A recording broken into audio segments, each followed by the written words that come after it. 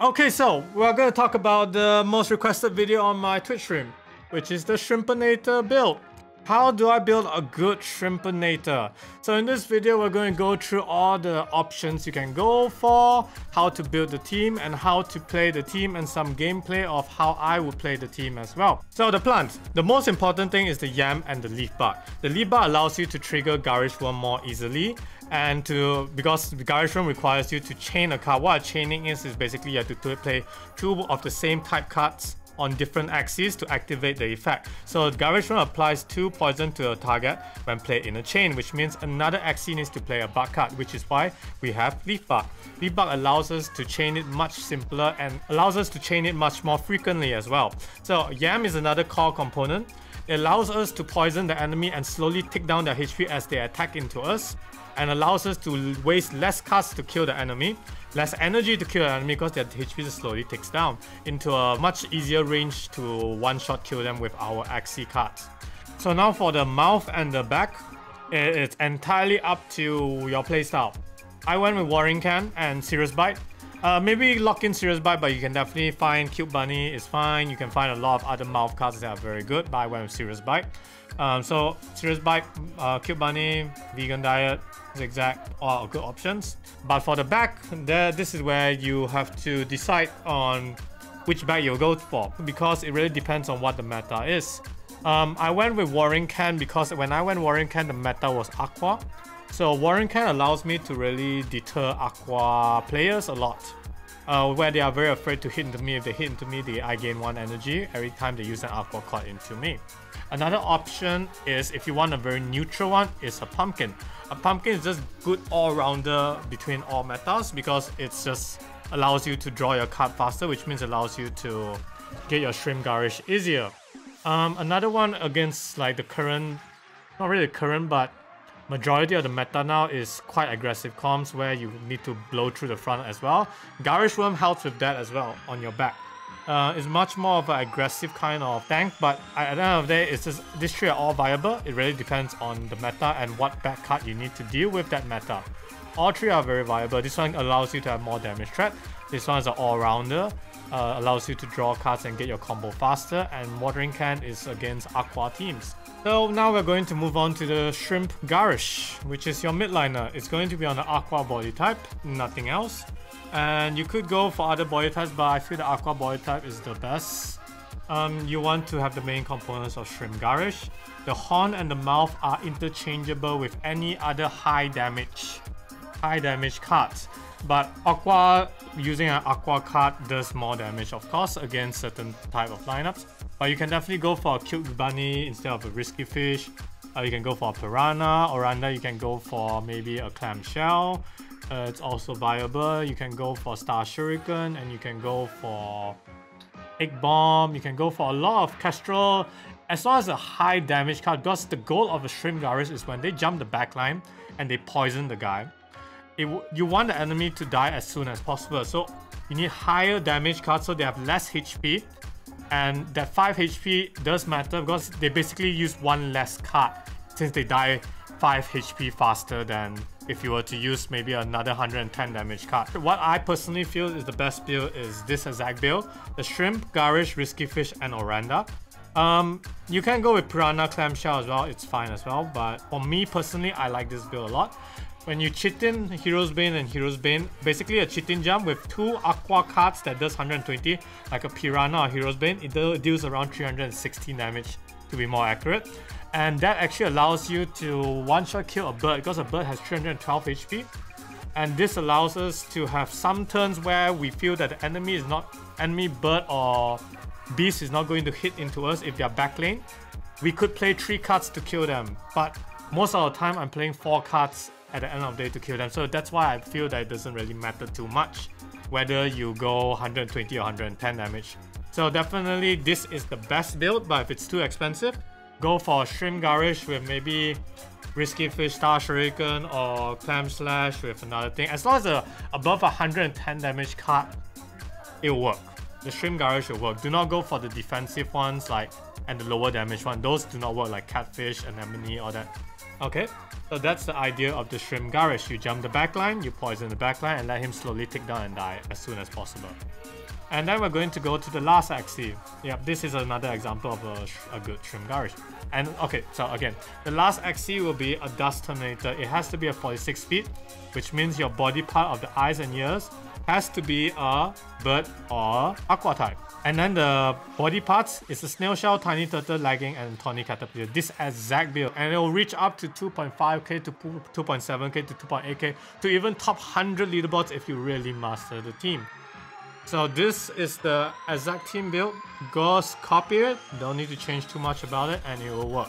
Now we're going to move on to how do I roughly play the Shrimp Garish. Well, the general consensus of how to play the Shrimp Garish is that you play your tank, you stall the game as much as possible for round 1, round 2, round 3. You try to poison the enemy team, you try to steal some energy and set up for the mid game. This is a really mid to late game oriented team. You want to stall the game up, you want to poison the enemy, then you want to move on to the mid game with your Shrimp Garish to take out any backline threats or kill the front line if your Terminator, only take out the backline if your Terminator can't deal with the backline. This is why the Shrimp Garish allows us to kill the backline.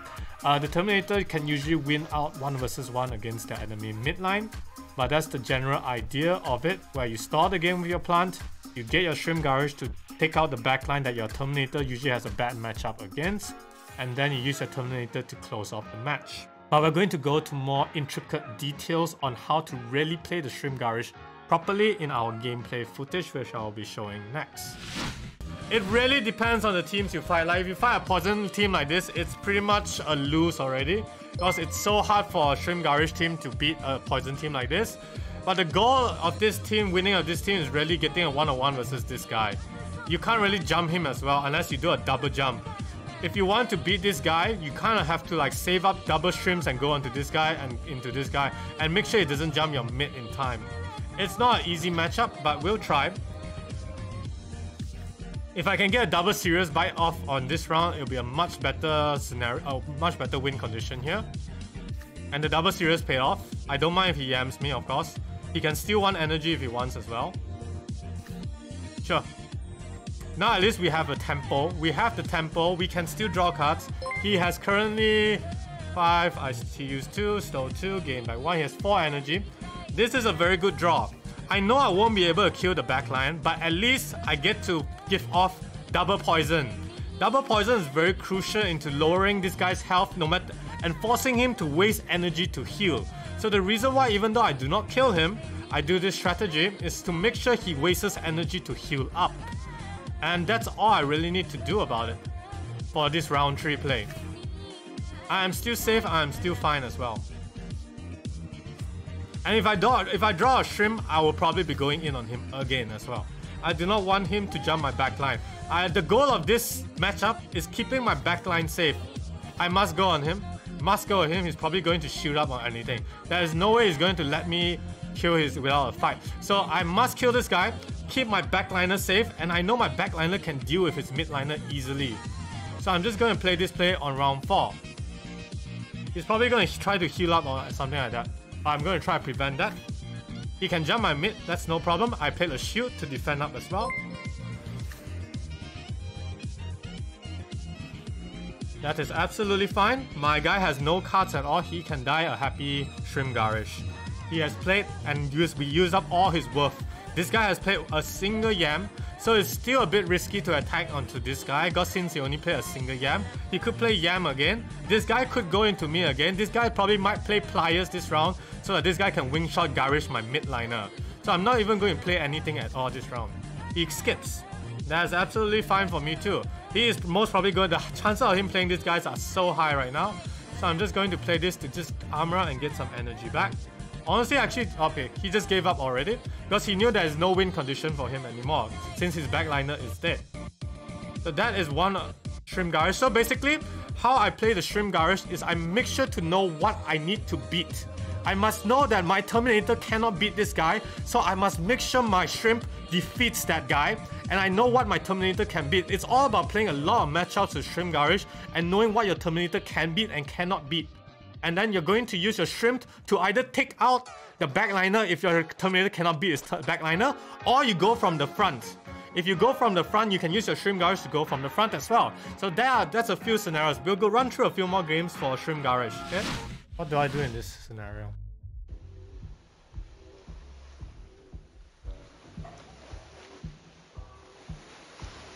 Hopefully it doesn't steal my energy. Quit lagging, double poison. Nah, I'd rather just kill him off. There we go.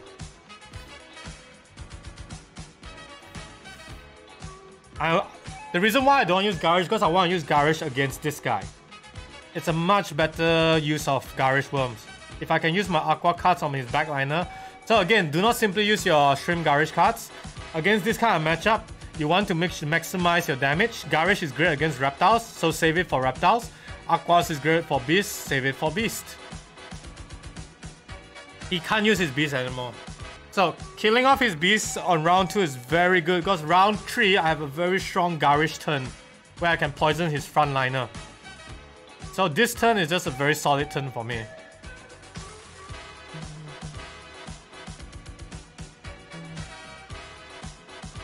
Double Anemone mid with Nemo.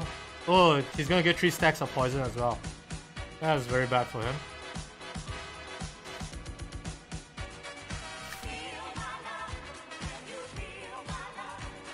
146.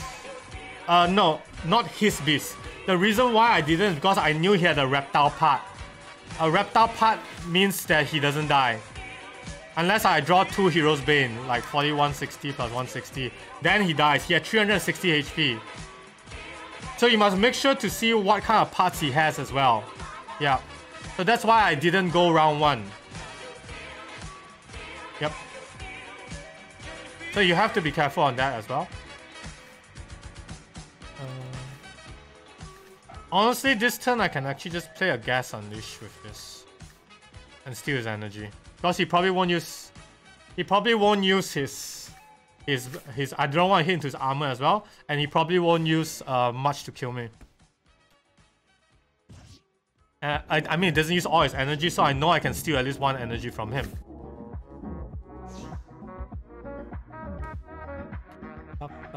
So now I have 4 energy going to next turn. And again, he still doesn't have enough damage to kill me. He has to use 2 cards to kill me. That's the weakness of his team. He has to use 2 cards to kill me. So honestly, I don't even have to do anything this round. I just let the poison tick even more. I'm just gonna keep letting the poison tick. He can give me more energy, then I'll play next round.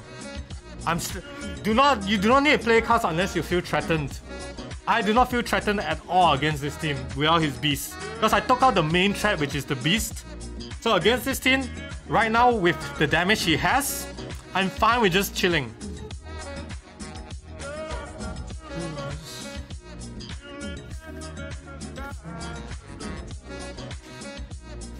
And again, wasted his cards. So now, I know he has no energy at all. And I have such a very good play right now. With so much energy at all, I'm just gonna end the game here. No, it's not torturing. There's no point in me hitting into armor. Again, if you play the Shrimp Garage is all about efficiency. So, if you know the guy is going to armor, try not to use any cards against armor as well. Yep.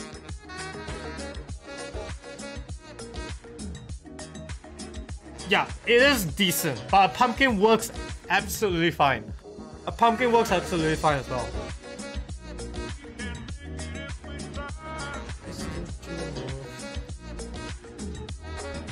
Chill PvP clap.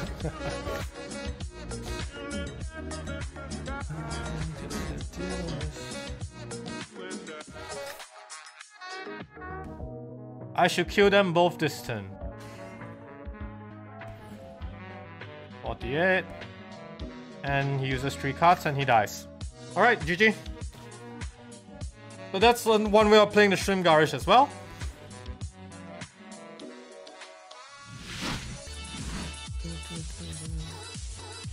I'm not even going to bother with my disguise, honestly, right? Now I'll keep 1 disguise. I'll keep 1 disguise. I'll keep 1 disguise so I can trigger my Garage if I can. Yeah, I've been fighting the same 3 people right now. I'm going to play it this way. Aqua stock next turn.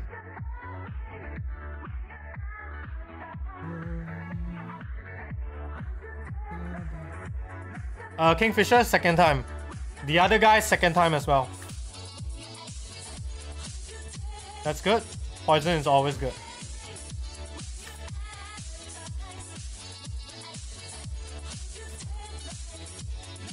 Poison is great because it lowers down their HP to a very good amount where it's easier to kill them. You don't have to use so much cards to kill them. That's why I love poison a lot. I can still survive here. Right? He has how much energy does he have? He has 5 energy.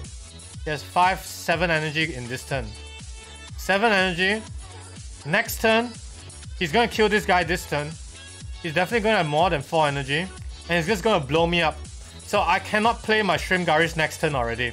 This is the last turn I can play my Shrimp Garish. I did not draw my Shrimp, that's unfortunate. But against this team, this is the last turn I can play this guy. So I have to go onto this guy now. He's gonna take out my front, definitely.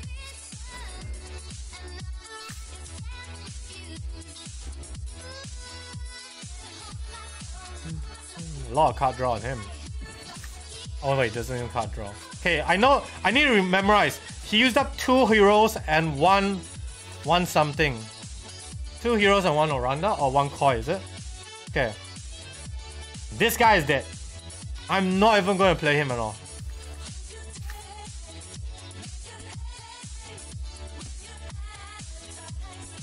Unfortunately, I did not draw any Mystics for our early game.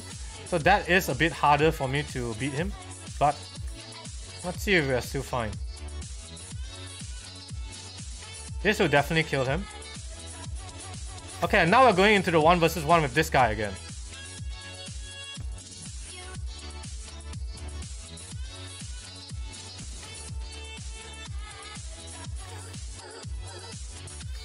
One versus 1 against this guy. I'm not even going to play a freaking Mystic. He's going to play a double Koi this round. I'm pretty sure he's going to play double Koi this round. Next turn, I'll play the double Mystic.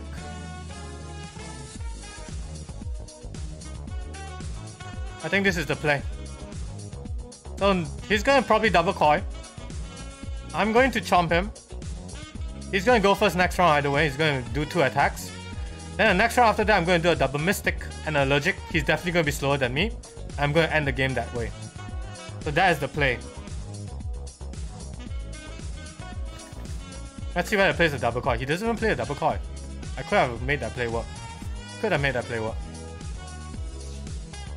But now I know that he used up 1 Koi, which means it's a confirmed double Mystic win next turn. Because he's only going to have 2 energy now. So this round is a definite double Mystic into allergic. Because I do not need a chomp next turn, I can chomp him next turn. And with the single allergic, he might use his cards wrongly. Because I only have 90 shield, he might use his cards wrongly this time. Nah, I think it's cause he used up his Koi round 1. Round 1 he used up his Koi, that's why he does not have 2 Kois.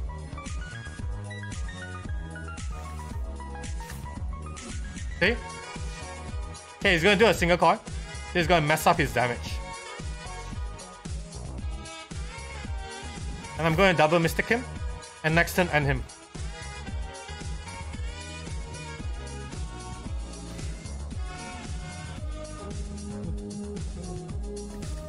I'm going to chomp and Sekigu. GG. So, again, we lost to him first round. We know why we lost. Second round, we fought him again.